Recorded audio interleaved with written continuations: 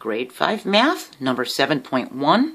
Now we're going to multiply fractions, and in this video we're going to find parts of a group. We're going to use models or drawings. Emma baked 24 cupcakes. 3/4 of the cupcakes had chocolate icing. The rest had vanilla. How many had chocolate? So we need to find 3/4 of the 24. So what we do is we draw 24 circles to represent cupcakes, and we split them into groups, into 4 equal groups. Why did we make 4 equal groups? Because the denominator is a 4, okay? And 3 of the 4 groups are chocolate, so we need 4 equal groups. So we end up circling 6 4 times. So there's 6 in each of our 4 groups. Well, if 3/4 of them are chocolate, that means 3 groups of the 4 are chocolate. So that means these 3 are chocolate, and this is 1/4. It's not chocolate, it's vanilla. So how many cupcakes are in these 3 groups? We count them up. 6 times 3 is 18. So 3/4 of 24 is 18. See? 18/24 is equal to 3/4. 18 out of 24 is equal to 3/4. So 18 cupcakes are chocolate. See? Bob collects baseball hats. So far he has 5/6 of the hats of the 30 National and American League teams. So he's missing some, isn't he? So how many of the hats does he have if he's got 5/6 of them? So we need to find 5/6 of 30. So because our denominator is a 6, we're going to make 6 equal groups, and we're going to use tally marks to represent the hats, and we're going to draw 30 tally marks. Then we're going to circle and make 6 equal groups.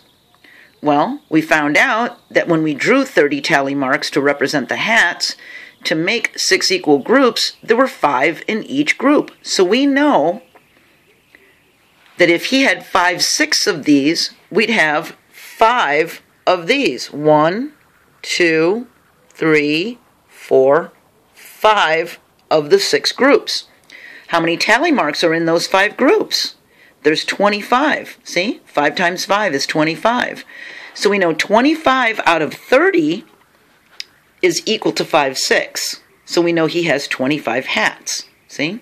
So we can use tally marks. We could have used circles to represent the hats. Okay?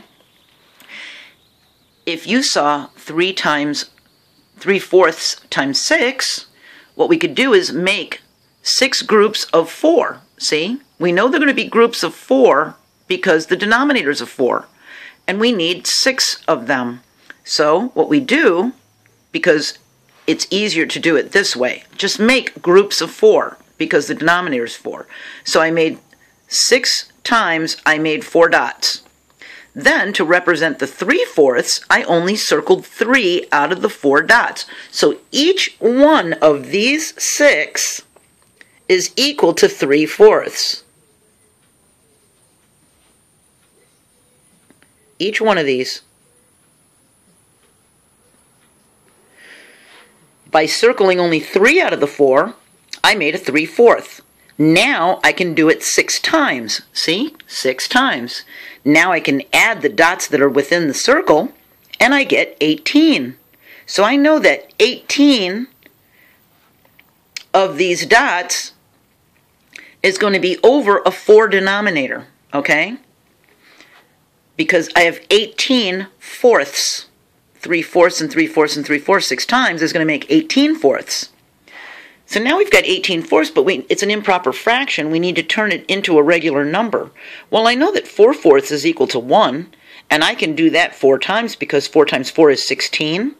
Then there'll be 2 left over to get to 18. So that's 4 whole ones and 2/4. 2/4 is equal to a half. So I know that 3/4 times 6 is equal to 4 1/2. See?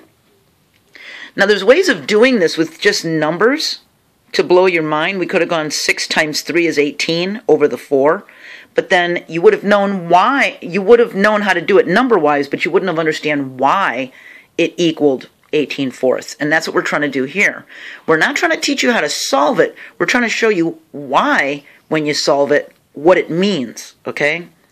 And I know that sounds crazy, but if you just learn how to do it number-wise and you don't understand what the numbers mean, you're going to forget how to do it.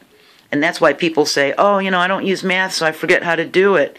Well, it's because you never fully understood the why when you learned the how, okay?